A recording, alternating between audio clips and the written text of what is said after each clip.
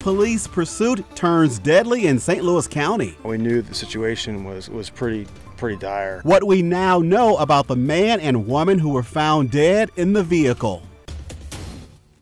Good evening, everyone. I'm Robert Townsend. Tonight we begin with new information about that police pursuit that ended with 2 people dead last night in South St. Louis County. 5 on your side's Annie Kroll returned to the scene today and spoke with people who saw the aftermath of the crash, as well as a close friend of the woman found in that vehicle, Annie. Roberts, the thing to know here is that the Missouri State Highway Patrol identified them as Delisha Evans and Ryan Phillips. In an interview you'll only see with 5 on your side, a friend of Evans tells me the former couple had a complicated relationship. Police cars everywhere at this Afton intersection around 5:40 Friday night. An SUV rollover crash on South Rock Hill Road near Party Road, captured in real time through the bushes of Kyle Motors' home.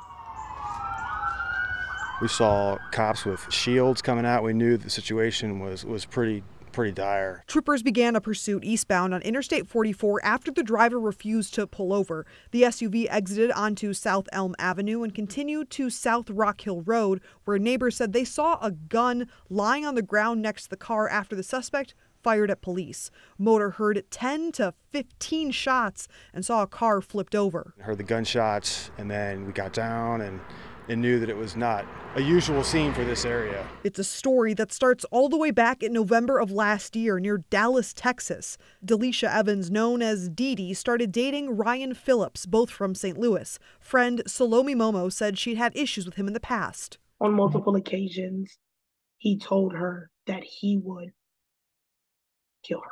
The couple fought often, Momo said, and broke up in August. Evans was a loving mother to her 13 and 4-year-old daughters. According to Momo, Evans was last seen Wednesday night. Her teenager asked where her mom was.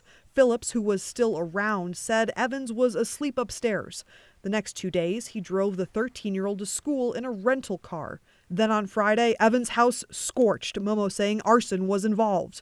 Police in Princeton, Texas activated a critical missing person alert Friday morning, saying Phillips was the primary suspect in Evans' disappearance. License plate readers helped locate Phillips' SUV in St. Louis County, which initiated the pursuit. The understanding of is that she was already not alive when she was in the car. If she could say anything to Phillips, he took someone's daughter, someone's friend, someone's mother.